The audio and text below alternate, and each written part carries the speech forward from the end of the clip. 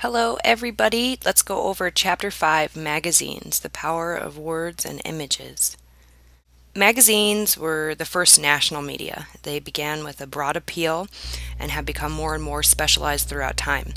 And this has proven to be successful for them. They cater to specific interests like men's health, fashion, computers, fishing, etc. There's a magazine available for almost every demographic. And their format has really allowed them to transition to web versions easily, and they have managed to build relationships with their audience that helps bring in advertising revenue and keeps them successful during all the technology changes that we talk so much about in this class. Let's look at what a magazine is. The word magazine is derived from another word that means a place where goods or supplies are stored. So it's a periodical that contains articles of lasting interest.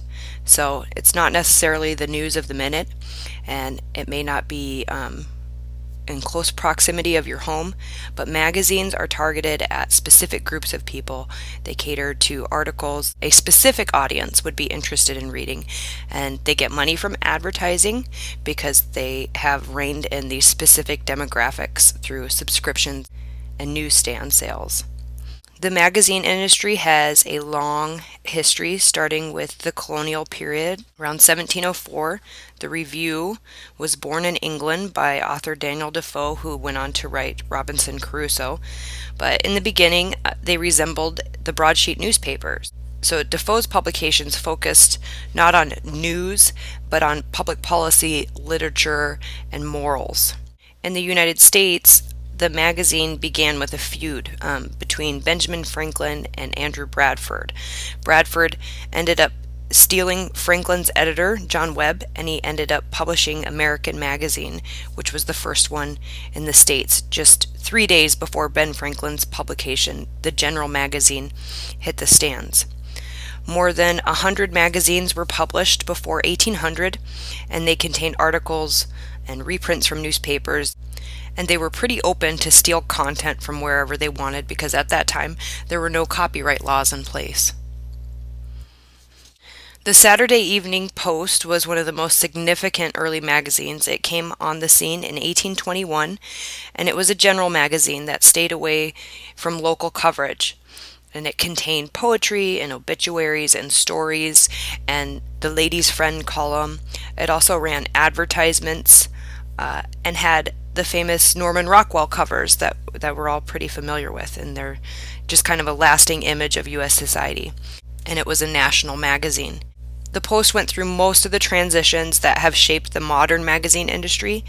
It began to falter because its appeal was too broad. It tried to reach too many people like the newspaper. And then it went from being a weekly magazine to a monthly magazine to a bi-monthly magazine and then to a nostalgia magazine. So some of the changes in the magazine industry are less issues and a narrower appeal.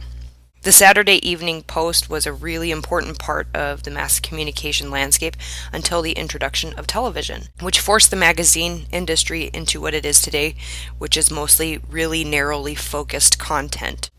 Photojournalism is a really important part of the history of magazines because they were the first to print hand-engraved and halftone images. They were the ones that popularized news in photographs with commentary, and the graphic images drew readers in quickly. And halftone images are the ones that you see with the series of dots that make up a black and white image. It's kind of like pixels, but in newsprints they use circles. Mathew Brady was the first popular photojournalist. He and his team recorded the Civil War through black and white images, and he's often cited as the first photojournalist. But he had bad eyesight, and he probably didn't take most of the pictures. Rather, he operated the darkroom and ran the team of photographers who created the images of the war. And then they were credited to Brady.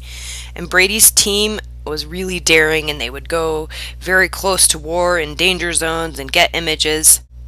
He had a really high turnover rate because a lot of people left the job because they thought they wouldn't survive taking the photographs. And then in 1864, Harper's Weekly began running images in their magazines, and it was just this wildly successful move for them. Everyone wanted to see the images of the war. Brady really championed the idea of photographs being a historical record of history, and thus began the mass media obsession with images as documents and the importance of photojournalism to report a story more fully with images. So let's look at the different types of magazines in circulation. We have consumer magazines, and these are targeted magazines, the ones that focus on a very narrow audience of like-minded people like Glamour and Fishing and Shutterbug or Macworld. They cater to specific demographics, and they supply advertising and products that appeal to those specific groups. So this is the biggest and most successful type of magazine, and the type that most of us pick up when we're standing in line at the grocery store. And then we also have trade magazines, and these are industry specific or business to business for professionals who work in a specific field, like Accountant Daily or Pipeline Magazine. These are less colorful and sometimes smaller than consumer magazines, and most of the time they're unlikely to be heard of outside of the industry that they cater to. So advertisers really like trade magazines because they know that the people who read them are likely to purchase the products. There are more individual trade magazines than consumer magazines, but they have smaller audiences. So it's kind of like that idea of the long tail. There's a whole bunch of them, but they cater to specific smaller groups. And then we also have literary magazines, and literary magazines focus on essays and short fiction, and these have a very long history, but only a few of them have survived since the 1800s. Harper's and Atlantic, to name a few. So these types of magazines are not a big draw for advertisers. They usually have really small circulations, and so many get revenue from endowments and donations. So literary magazines and commentaries are based on giving a voice to a cause or important cultural aspects of society like literature. The Atlantic is a literary journal and is one of the few magazines that's left in circulation that still publishes poetry and nonfiction. It's had to cut back its issues to about 10 per year instead of 12, but it's still doing well in the 21st century where most of the magazines of this type have really floundered. And the Republic and Nation are political journals that came out of the late 19th and early 20th century. They're just collections of opinionated discussion boards that deal with political issues in society, like working class and civil rights and anti-fascism. And one of the things that's really helped these survive is that they have a component of reader feedback, and that has helped these magazines build relationships with the readers. The National Review was founded in 1955 as a response to the New Republic and Nation, and it's from a conservative point of view. And a fun fact about these political magazines is that the Opposing View magazine gains readers when the other is in office. So if Democrats are in office, the Conservative View magazine gains readership. If Republicans are in office, then the Democratic magazines gain readership. The Crisis magazine was started as the official voice for the National Association for the Advancement of Colored People in 1910, a man named W.E.B. Du Bois. And then by the 90s, the Crisis had become a consumer magazine that was targeted to African Americans. And then the NAACP stepped in and shut it down for about a year and reformatted it into its old intellectual style. Henry Lucci was very influential in the magazine world. He developed Time, Fortune, and Life magazine. Time was a weekly magazine that showcased the week's news. Time openly rejects true objectivity and has a very opinionated feel to it. While Time really strives to present both sides of a story, but they always make clear where they stand on the issues. And Time began in the 1920s. It was followed by Fortune magazine, which was geared towards reflecting industrial life through pictures and articles. Lucci believed that people liked getting news through pictures, and he also started Life magazine in 1936. And Life featured the work of famous industrial photographer Margaret Bourke-White. She also took pictures for Fortune, and the idea of news through photography really paid off because all of these publications are still in circulation today. Later, he started Sports Illustrated, which the critics said would fail, and we all know what happened with that. Women's magazines are one of the most successful categories in the consumer sect. They got their start with Godey's Lady Book in 1830, and it was published by Louis Godey and edited by Sarah Josepha Hale for 40 years. It survived for a while without Hale, but it was never the same without her direction. It was a place where women writers could be published in the same pages as male authors for the first time. And their names were used. So it wasn't a secret that they were women, and the male pen names for women writers began to disappear, and it was very, very bold for its time. So Godey's began to shape the women's magazine market, which flourishes today. It's one of the best-selling categories of consumer magazines. So let's look at some of the different types of magazines that came out of this women's magazine genre. Godey's was a women's service magazine, and it helped build the foundation for the Seven Sisters, which includes Good Housekeeping, McCall's Red Book, Ladies' Home Journal, Woman's Day, Better Homes and Gardens, and Family Circle.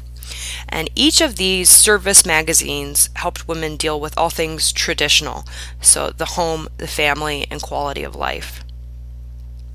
And then we have FBLs, which are fashion, beauty, and lifestyle magazines. Vogue, Glamour, Harper's Bazaar are all in this category, and these magazines have about 40 million readers every month. So fashion, beauty, lifestyle magazines focus more on clothes and style, and they leave out content on lifestyle.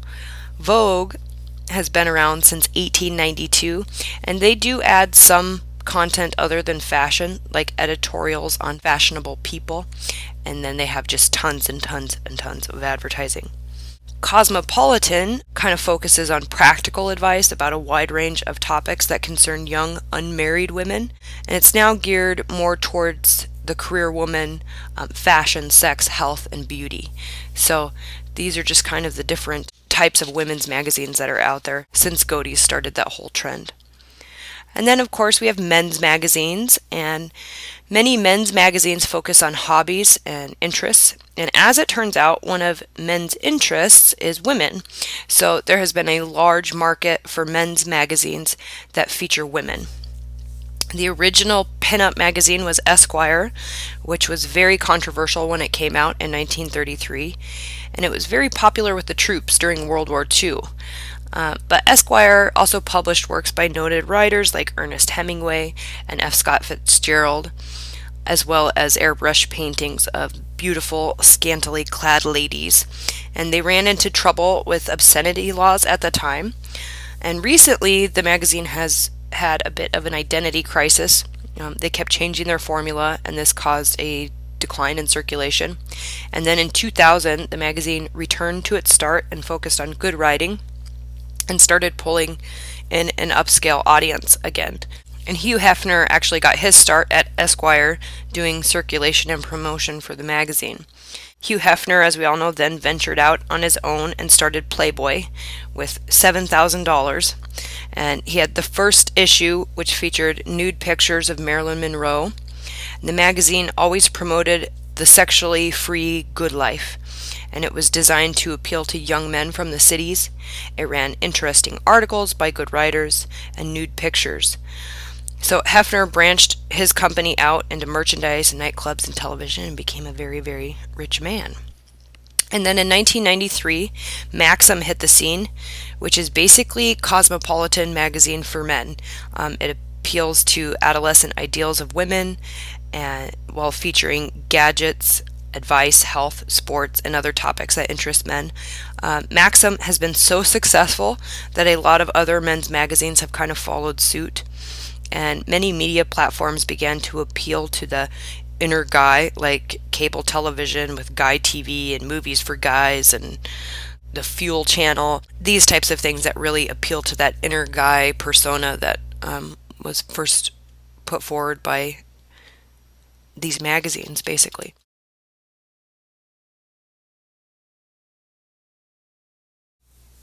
One of the biggest criticisms about magazines is their portrayal and effect on women's body image. In 1972, 23% of women said that they were dissatisfied with their bodies, and then by 1996, 48% of women said they were dissatisfied with their bodies.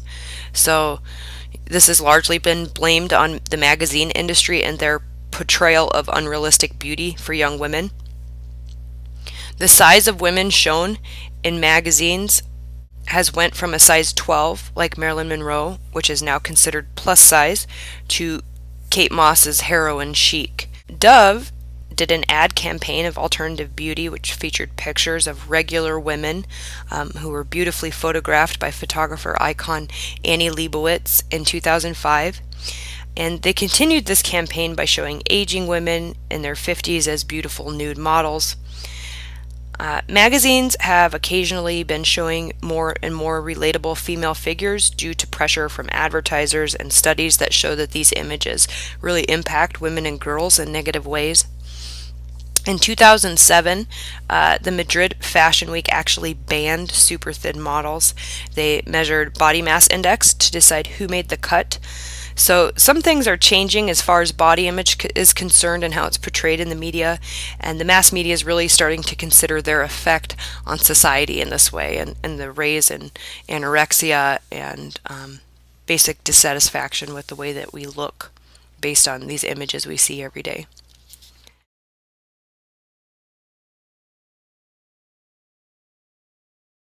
So let's look at advertising versus editorial control. Editorials run spreads of models wearing clothes by designers, which advertises their brands, and advertisers are the revenue source for the magazine, and so they have a lot of control over the magazines themselves. And there is a constant power struggle between the two departments within a magazine to show content that sets trends and weighs in on the issues of fashion and consumer worlds and appeasing advertising investors at the same time. So there's a lot of synergy in this world with spreads, articles, beauty products being favored by magazines in order to match everything up.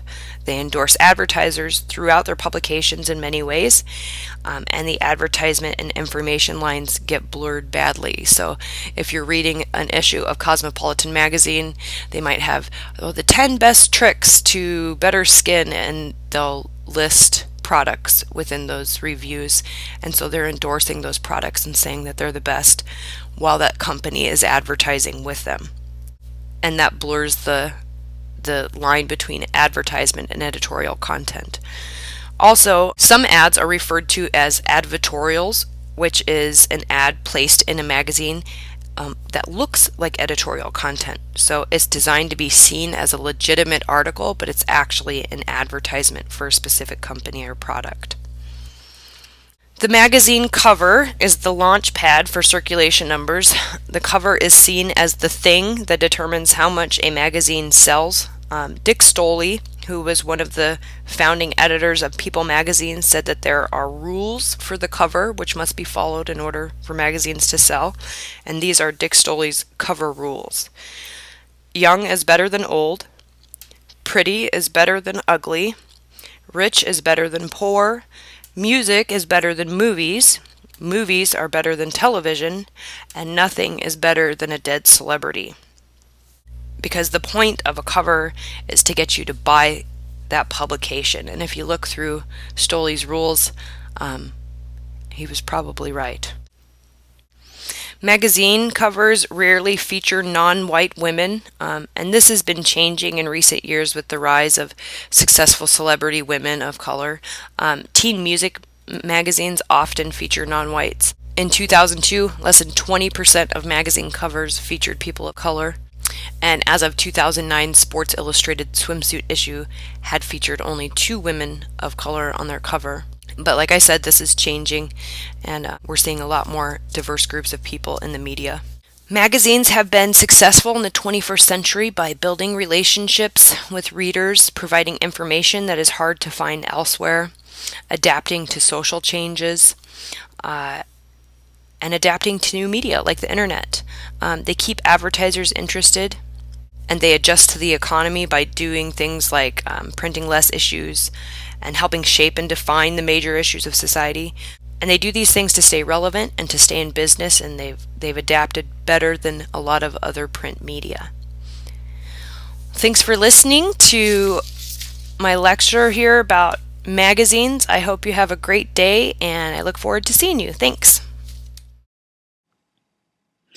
Here are your study guide questions for Chapter 5. Who was the pioneer of photojournalism? What was he photographing, and what was this founder's greatest contribution to photojournalism? What does the term muckraking mean in journalism? What are Dick Stoley's rules for successful magazine covers? Magazines are frequently charged with contributing to eating disorders in young women. Why do critics say this? What do magazine defenders say in response?